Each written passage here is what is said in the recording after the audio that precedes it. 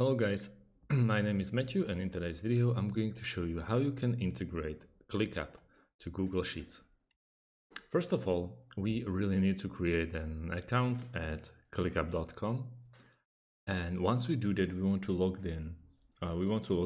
Into this like home space at app.clickup.com, and we want to go to the bottom left corner just to check if there's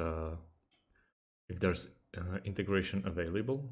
But as you can see, there are no Google Sheets, so you can't really straight up integrate Clickup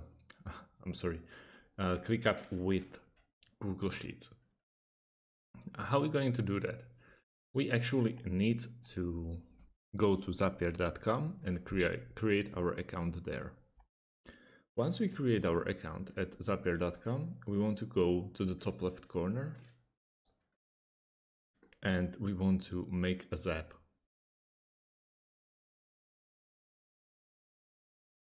Once we are here, we want to name our zap. So for example, Clickup to Google Sheets, like this. Well, back to our task.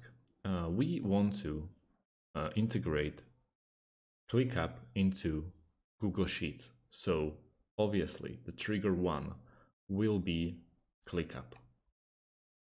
It's a first trigger, so we do Clickup like this. Now we have to choose an event.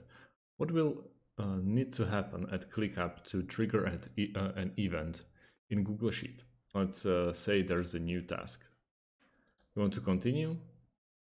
We want to log in with the account we created before at clickup.com. We want to press continue and now set up the trigger. The trigger happens to be at a workspace and so on and so on. Once you do all those steps, we press continue.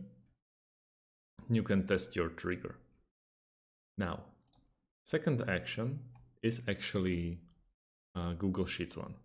So we want to go with Google Sheets, or you can use search engine to actually find it.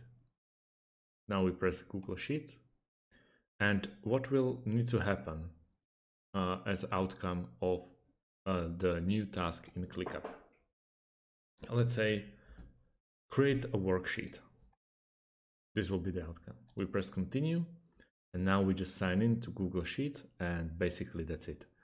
You successfully made an integration. Well, thank you very much, and see you in the next video.